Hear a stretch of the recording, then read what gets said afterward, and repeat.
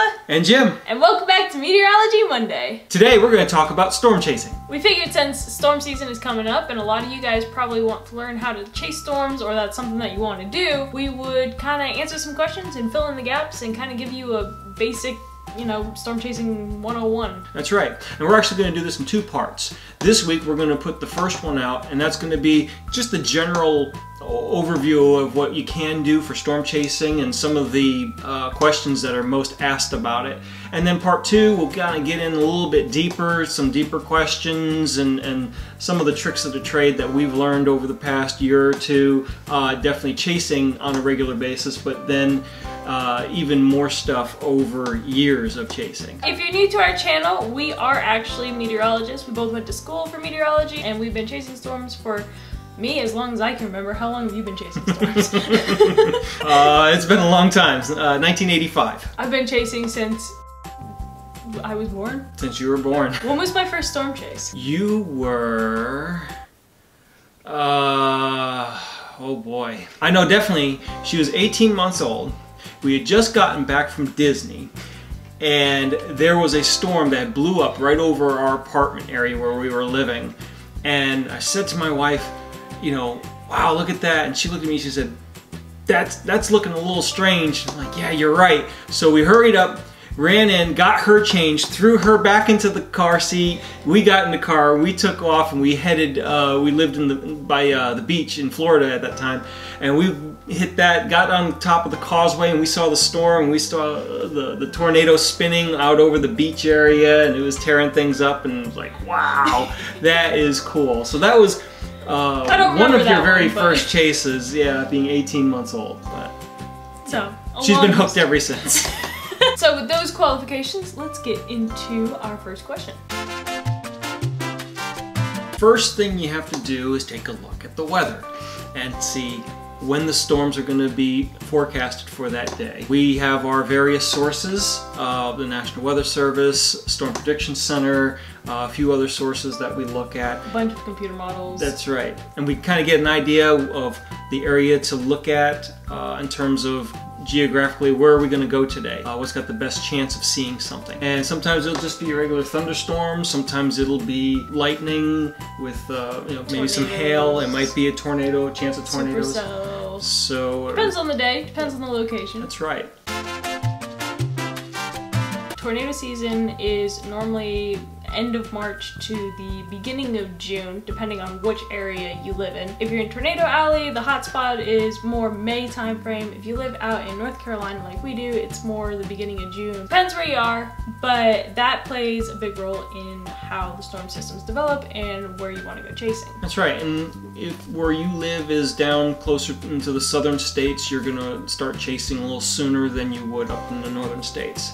However, if you're into big-time snowstorms, spring snowstorms and stuff like that, Colorado or New England might be the place for you. So it just depends on the kind of storms you want to chase and the time of year. It just depends on when the storms are forecast and how soon we can get there. That's a big thing. If you work another job while you're trying to storm chase, probably going to be chasing after 5 o'clock. And there's been many times where we've had to pick up storms on the back end of a day instead of getting stuff that fired earlier. Yeah. But there's times where we've had things that would fire over the mountains 11 o'clock in the morning. So again, it just depends on what we've got going on, where they're firing, and how long it takes us to get there.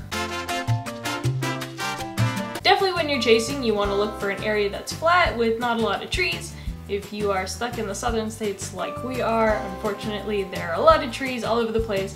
So finding a place that's like on the top of a hill, try to see over those trees. Or cornfields, if there's no corn. We don't like corn very much. We've got lots of great areas during the winter time. Yeah. They disappear in the summertime when the corn's growing. So there's a tip for you. We pull up our Apple Maps or Google Maps or whichever phone we're on, and we'll look where like the biggest field is, and we'll drive to said field, and then it'll turn out to be a cornfield. And when you should normally have a really far view because this field goes on for acres, you have corn. And it's important to use updated maps too, because sometimes you'll think it's a field and that map is old, and there'll be a building in its place. Or an entire housing development. Entire it's like, when did this get there? You guys are quick. So for what you want to wear while you're chasing, you got to be aware that the temperature drops significantly when you have a cold front storm coming through. You definitely want to bring a jacket. Don't be caught wearing shorts like I often am. Unprofessional. Also bring shoes that you don't mind getting muddy, because after said rain comes in, your shoes will be covered in mud, and your car as well. That's another thing. You might want to consider something for your car too, because you're going to be throwing in wet equipment, wet clothes, tripods, wet jacket, shoes, jackets, your shoes might be muddy. Backpacks. So just be prepared that after your great storm chase, you're going to be bringing it to the car wash and getting it detailed. Don't drink a lot of water before you plan to storm chase. That's right. Don't do it. Part of our mapping strategy not only includes where to get a good shot, but it also includes where to fuel up, where to get the snacks, and where to go potty. Because you don't want to be stuck in the middle of nowhere, South Carolina, with no gas stations, no bathrooms, and you drank like 2 full water bottles before you got on the road. Guilty. So once you get to this location, you also got to remember that you have to then get out of this location again. So normally when you chase, you like to take 2 people with you so that one person is driving, the other person can be planning your way in and out. Make sure that you are planning that way out though, because you never want to get stuck in the middle of a thunderstorm, especially like on a dirt road or something. Everything turns to mud, you're in a dangerous situation, and you don't know how to get back out.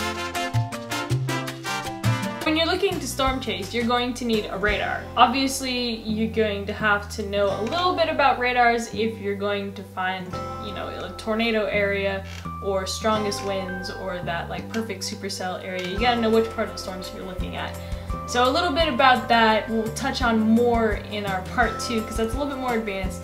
But we will say that the app that we use while we're storm chasing is called Radar Scope. You have to pay for it, but it's a really good radar, and it helps a ton when it comes to storm chasing. Definitely.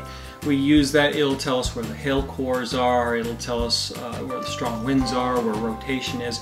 So it helps us to definitely get ourselves positioned correctly and also be able to get out. Yeah, and it's got the SPC tornado warnings, severe thunderstorm warnings, all of those cones and the directions of the storm and the way that they're moving. It kind of actually like draws a line where the center of that rotation is going to end up. So it's a great tool to have. And it's very accurate too. Yeah. Very accurate. So we've been very pleased with it, and it's helped us get a lot of storms. That's a good question.